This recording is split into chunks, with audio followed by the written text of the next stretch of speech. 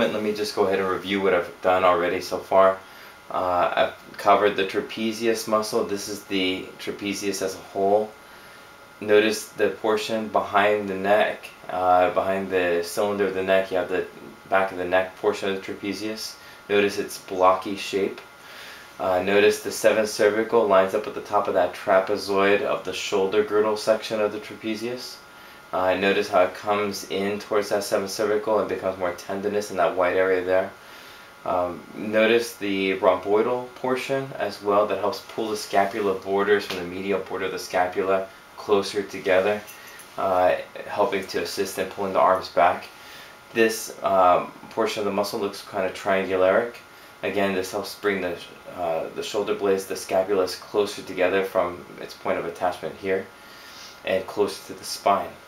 Just below the border of the scapula you have the infraspinatus muscle, that's this area here, followed by the teres minor muscle, this little sliver here that attaches to this point of the humerus bone. Then you have the teres major muscle, just a little bit more evident there in that area of the scapular region. And then of course you have the latissimus dorsi muscle, this strong triangularic shaped muscle. It's one of the biggest muscles in the body, one of the most powerful ones as well. Helps to assist in pulling the arms back, helping to lift us up when we're climbing. It helps to assist other muscles.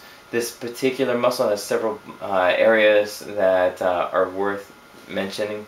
The serratus anterior hiding below that muscle over to the side edge where it gets its thickness.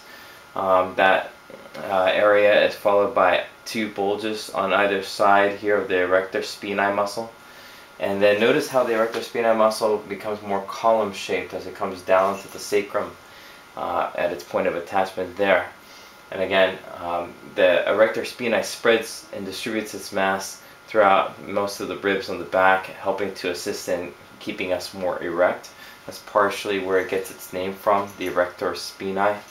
Underneath the erector spinae is the multifidus muscle, which we talked about earlier.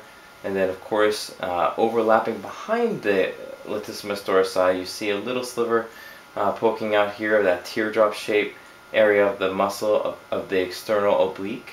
That's the muscle that helps pull you over to the side to help grab something that might have fallen to the side, let's say, bringing the ribcage closer to the pelvis laterally. This is the portion of it that rests on top of the pelvis. It's called the fat flank pad portion of the muscle. Notice its fibers separating it from the pelvic girdle mass. This is of course the pelvic girdle mass. Again, notice the overall ovoid shape sort of hiding within that, being in relationship to this ovoid. I think it's very important to keep that in mind.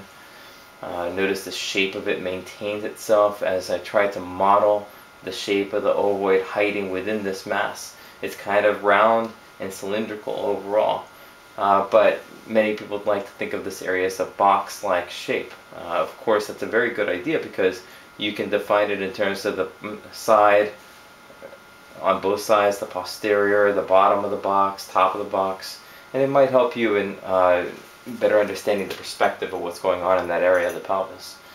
Of course, what I've also done is start to define some of the gluteus maximus. On the other half, I left it a little more black and white, kind of a little hint of indicating some of the value range of maybe what was going on in the skin, but then also trying to show you sort of a peer through the muscle to what's going on with the bones of the pelvis in relation to the femur. I like to do that sometimes. I think that's kind of cool because it allows one to kind of better understand what's happening in relationship to the muscle.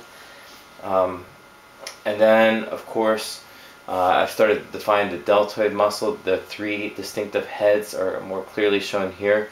The one coming down from the bottom of that portion of the scapula down to the deltoid tuberosity of the humerus. The one coming down from the acromion process of the shoulder joint down to the deltoid tuberosity of the humerus, and also overlapping a little sliver you can see of the anterior portion of the muscle, that interior head of the deltoid coming down to the same deltoid tuberosity of the humerus. I've started to indicate some of the bones here, and what I'm going to do is try to define a few things here for you as I go along. What I did is I started massing in the overall values by first looking at the basic shadows, the shape that the shadows creates in the mass, where the light was coming from, and I first carefully drew the shadow shape mass first on the form that I was trying to model, separating essentially the light mass from the shadow mass. And then I started to mass in with some single hatching and a little bit of light smudging in the basic shadow mass, keeping the mass flat overall.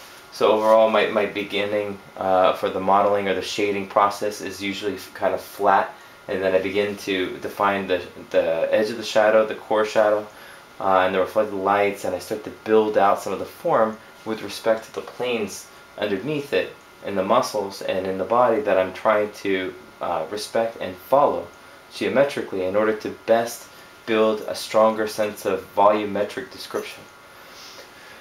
So what I did here is I went in this direction with a lot of my shading then, trying to define the individual portions, the muscular fibers, as I've come to understand them from dissecting cadavers when I was beginning my studies, and even to this day I still like to do that. It helps me to better understand how to describe them.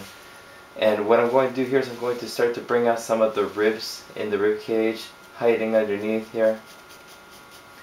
Trying to define maybe a little bit of light hitting that with my white charcoal. And then I'm going to define the next one here. I just need a little mild hint.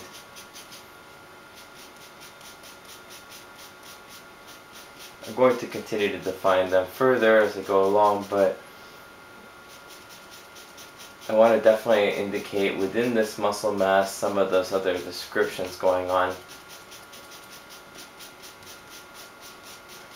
that you might see on the body when you're describing the form from the model. And then I'm going in with some of the black charcoal pencil.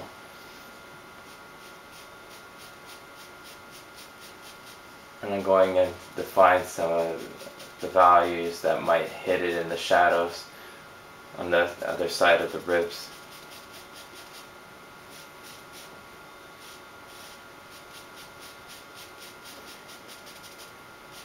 And notice the muscular fibers and the direction they're traveling in, heading towards the spine.